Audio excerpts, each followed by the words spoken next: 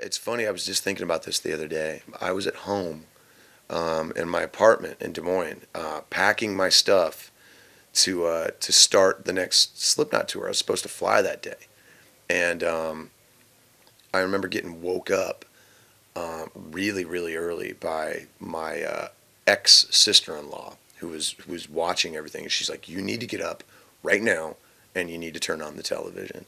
And then I proceeded to sit there for 3 days. Like it was incredible. I mean, it was. We couldn't do anything because most of our crew was stuck. We had crew from England that got stuck in Canada and ended up living in the Salvation Army tents for about a week.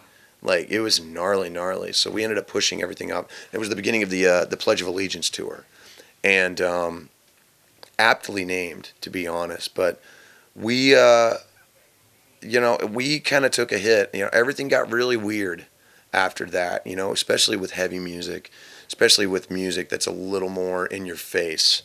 But we kept going. And obviously, this is one of our favorite places to be with both bands. So I'm just glad that I could help it anyway.